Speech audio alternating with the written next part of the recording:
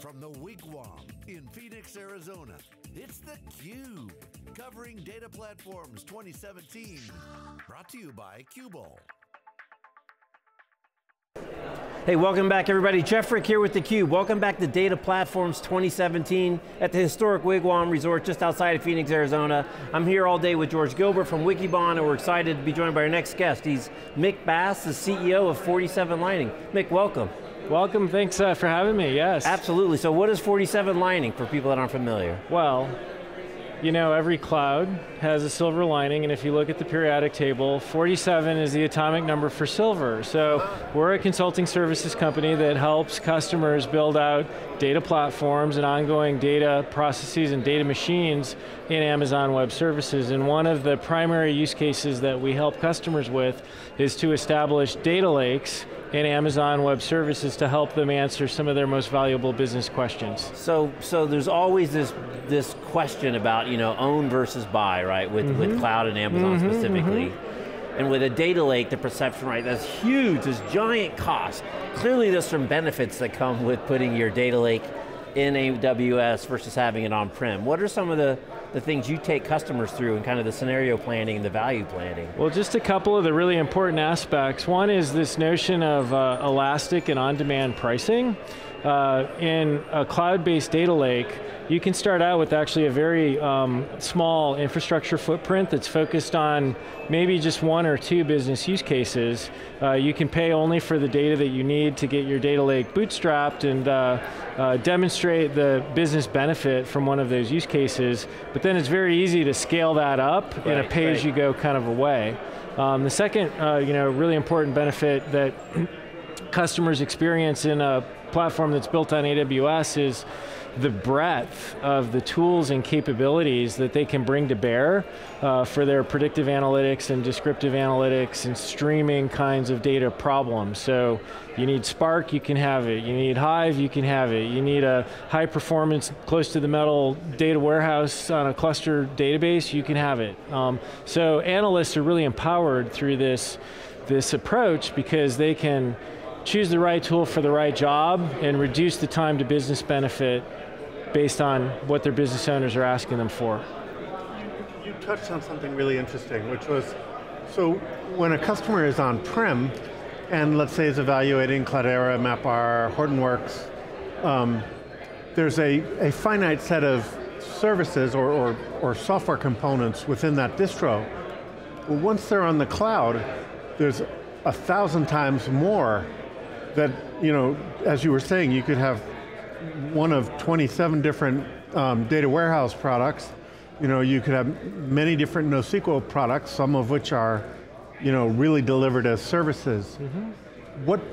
How does the consideration of the customer's choice change when they go to the cloud?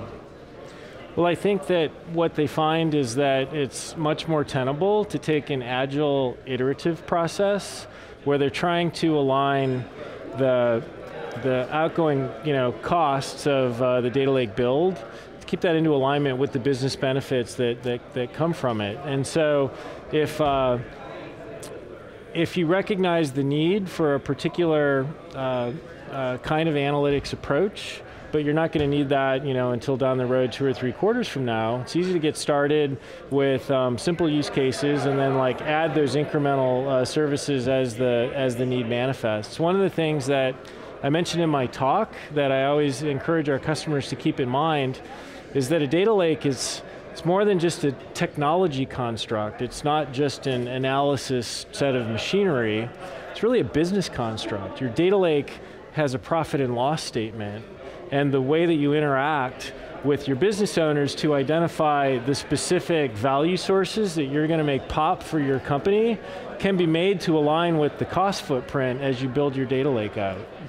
So I'm curious, when you're taking customers through the journey to start kind of thinking of the data lake in AWS, are there any specific kind of application spaces or vertical spaces where you have pretty high confidence that you can secure an early and relatively easy win to help them, kind of move down the road? Absolutely. So, many of our customers, and a very common, business need is to enhance the set of information that they have available for a 360-degree view of the customer.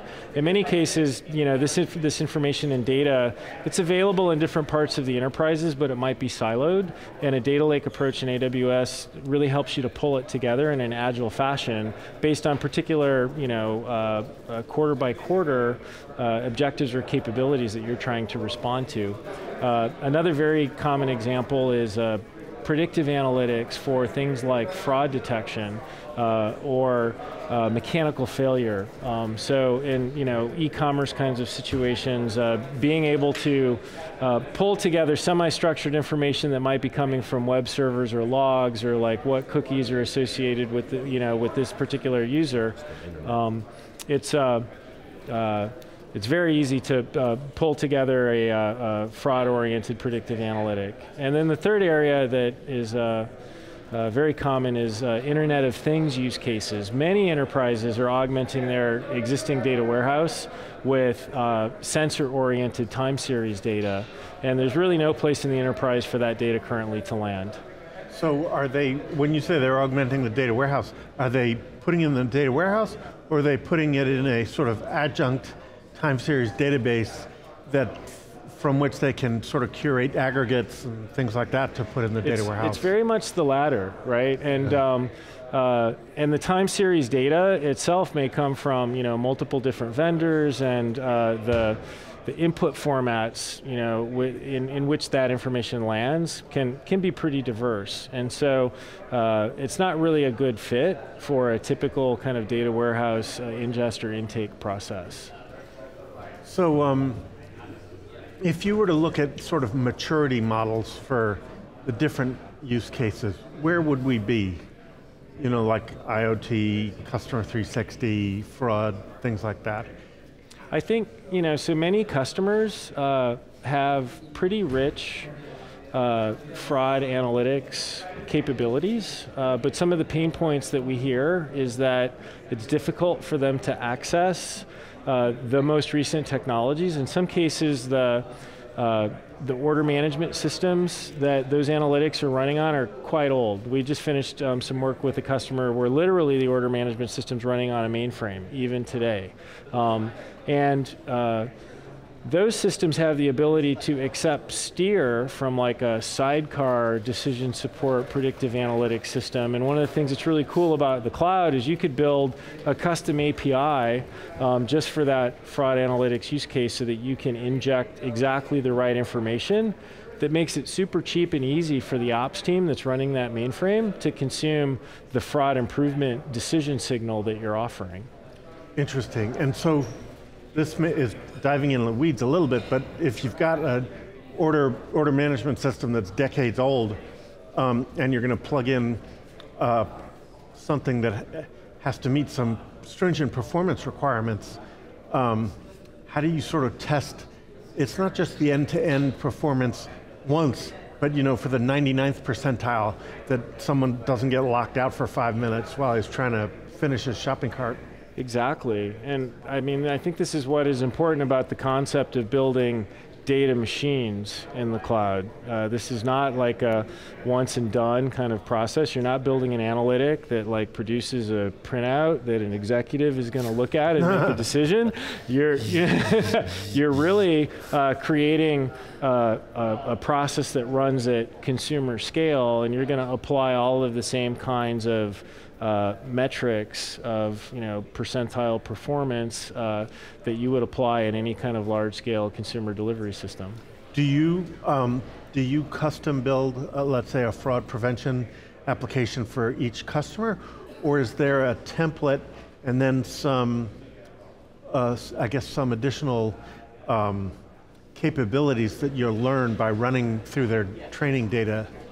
Well, I think largely there are business by business distinctions in the approach that that these customers take to fraud detection. There's also business by business direction and a distinction in their current state. So, but what we find is that the commonality is in the kinds of patterns and approaches that you tend to apply. So, we may have extra data about you based on your behavior on the web and your behavior on a mobile app.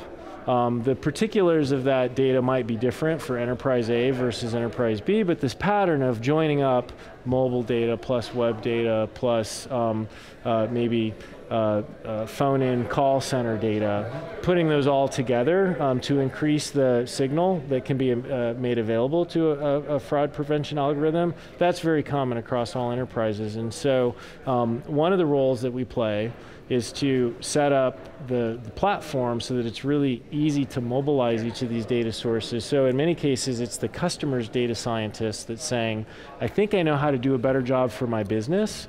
I just need to be unleashed to be able to access this data.